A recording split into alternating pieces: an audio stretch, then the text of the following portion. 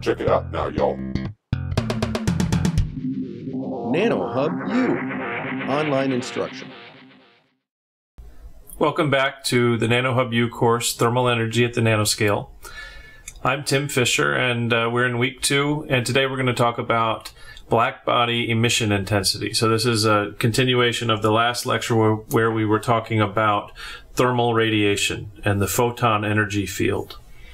Just to remind you a little bit about that, we started the problem by saying what would happen, or asking the question how the energy is distributed inside of a box where we have a photon field. So this does not have a lattice to carry it, to carry the energy, but the photons have some restrictions on wavelength, and we derived those.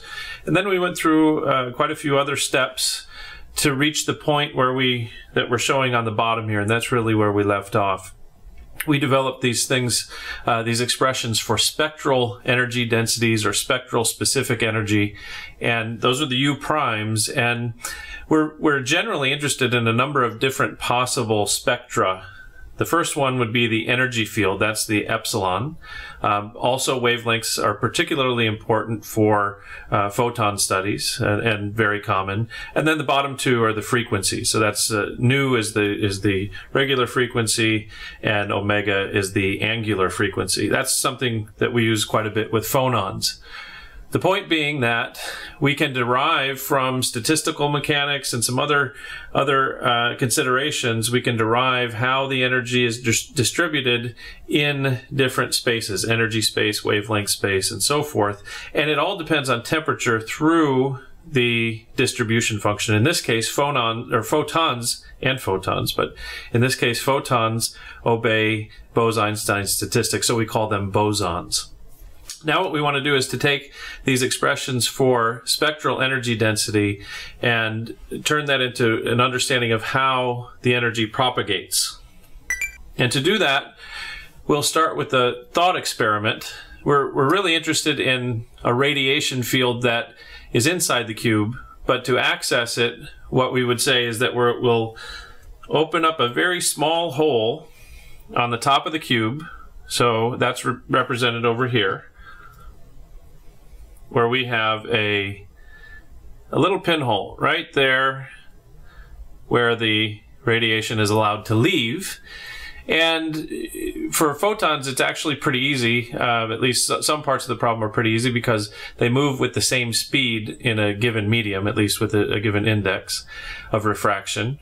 And we will also assume that the energy is distributed throughout the solid angle that is shown in this image. So a solid angle is a three-dimensional angle.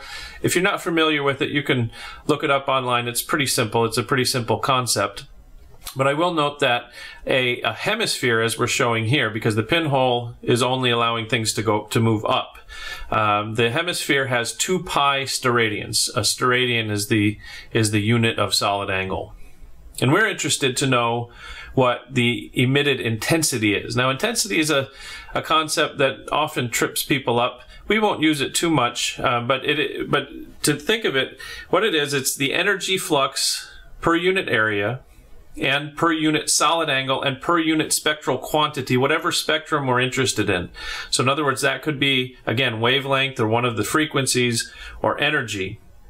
And what we need to do to understand this emitted intensity is we say, well, we know that the radiation field itself inside the box has a certain energy density to it.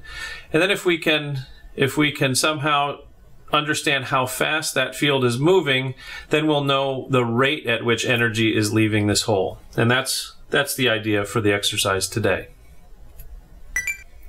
So we express this intensity with the variable I, and in this case we'll look specifically at the frequency, the angular frequency spectrum. We represent this intensity, as I stated before, mathematically as the product of this spectral energy density, that's U prime, and the speed with which the field is moving, and that's simply the speed of light, c. So that's the first product that we form. But as we said before, the intensity by definition is per unit solid angle. Again, the solid angle is that three-dimensional angle. And we said that a hemisphere has a solid angle of 2 pi. So we're going to normalize by that. We're going to assume that it's all distributed in that 2 pi solid angle.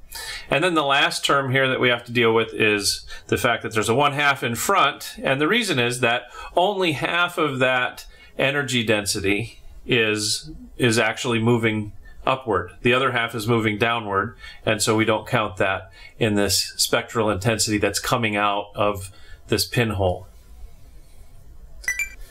And we can also define other spectra, and this is commonly done. So instead of using the angular frequency, we could use the wavelength, and that's the first expression that we're showing here. We could use the regular frequency nu as well. We could also use energy.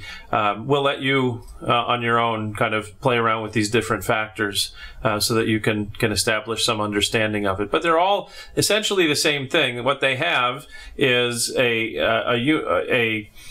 they have a term that's, in this case, for a three-dimensional problem, generally proportional to energy to the power 3. And you'll see that in those frequencies in particular. And then multiplied by the distribution function. So in this case, again, that's the Bose-Einstein distribution function. Well, what does it look like? Here's a graph, and this is actually what we call a black body. And you might think, well, we didn't say anything about the color of the cube. How can it be a black body? Well, the best way to make a black body is actually to create a cavity. In fact, that's how black body calibration sources are made. So the cavity itself is black. And what black means is that every element of light, every photon that comes into the object is absorbed. And as you might imagine, because we have a pinhole, what we mean is at that pinhole, anything that comes into it would go inside of the box. And so through some reciprocal relationships, that also means that the surface looks black in terms of the radiation field that comes out. Well, what does this all look like?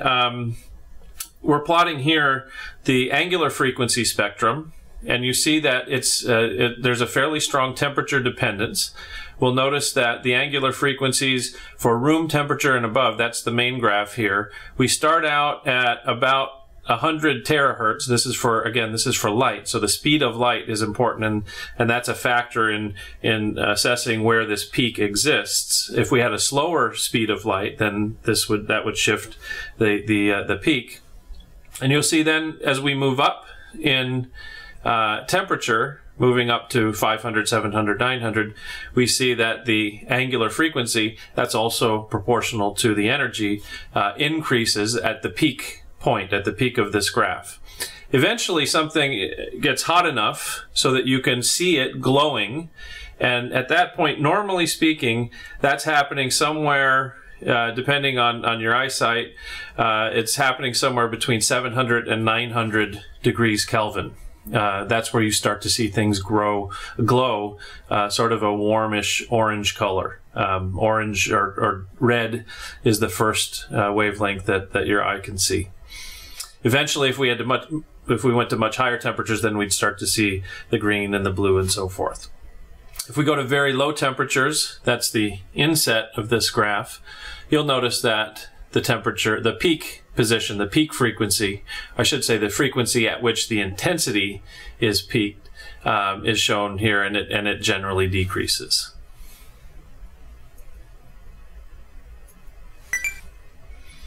So how does this all relate to phonons? Because that's what we've talked a lot about. In fact, we hadn't talked much about photons at all up to this point. And the reason we did this is that Planck's radiation law is a very well-established law. It's a monumental achievement in physics from 100 years ago. And so I think people can tend to have more of a natural intuition about it. But for phonons, they follow the same statistics.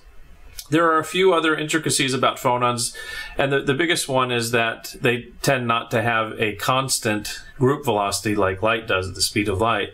But there's some work, there's been much work over the years to correlate or to compare phonon transport to photon transport, and a lot of the tools that people had developed for photon transport can apply. In this case, I show you one from quite a while ago, about 20 years ago, but it's fairly instructive. In this case, theta, that's the y-axis in these graphs, is a normalized temperature, and then xi here is just a dimensionless position coordinate. And here we have something called the equation of phonon radiative transport. So I have an object with two sides on it, and I want to calculate the temperature field inside. And what we find is that in this case, again, the conditions are described in the paper, when I have a very small range, so the two sides are very close to each other with a little bit of material in the middle, the transport becomes quasi-ballistic, so that it's not entirely diffusive and highly scattering on the inside. And what we find is that when we use the equation of phonon radiative transport, or transfer sometimes it's called, we find that there's actually a temperature jump. The boundary condition on the left side says that theta equals 1, and on the right side it says that theta equals 0. But we notice that on the boundaries themselves there's actually a temperature jump. That temperature jump is a ballistic effect, and it's not captured by the usual approach for solving heat conduction problems. So that's the Fourier's law. In this case, it's a slight variation on Fourier's law. It's a hyperbolic variation, but nevertheless, the principle remains that in that case we have a continuous temperature field. The boundary temperature is 1, and in the material just next to the boundary, it's also very, very close to 1. Whereas if we treat this more like a radiation problem, then we see that we can actually predict a temperature jump.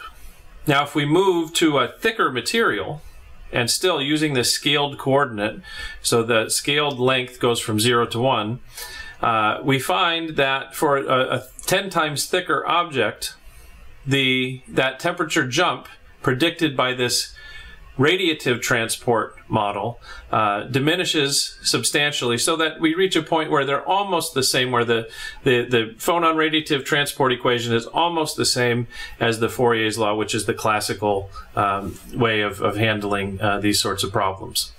The point being that we have a way to, there's an analogy between photon radiation and phonon transport that's important to understand and appreciate in these problems.